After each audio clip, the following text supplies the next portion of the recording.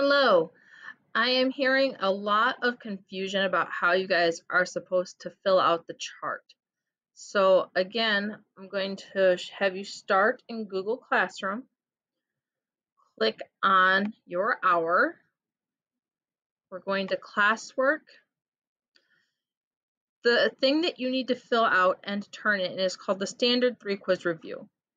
So you're going to open this up, and this is a Google Sheet that you're going to fill out instead of writing out a whole chart like we would in class.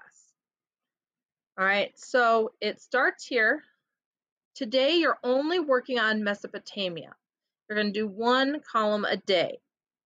The way you're going to get the information for this is by going back to our Google Classroom and opening up the Journey Across Time PDF. Now there's two things you have to do to make this a little easier for yourself. The first is to go over here by these three dots and open it in a new window.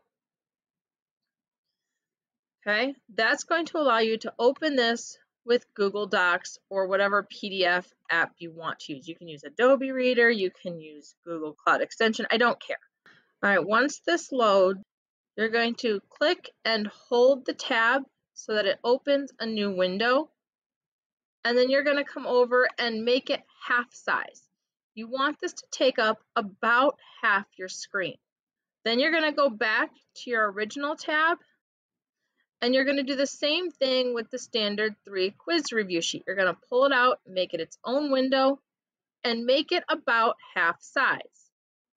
So now you're going to have your textbook on one side of your screen and your chart on the other.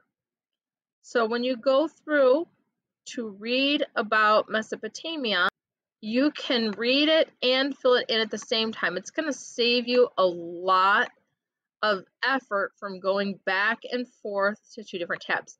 So now I can say Mesopotamia was a river valley. All right. And I can see over thousands of years, some of the early farming villages developed into civilizations. And you can continue down to get this information. I hope this helps. If you have any questions, I still do Zoom chats every day from 11 to 12. The link is in your Google Classroom virtual learning for the week. Feel free to stop by. Feel free to email.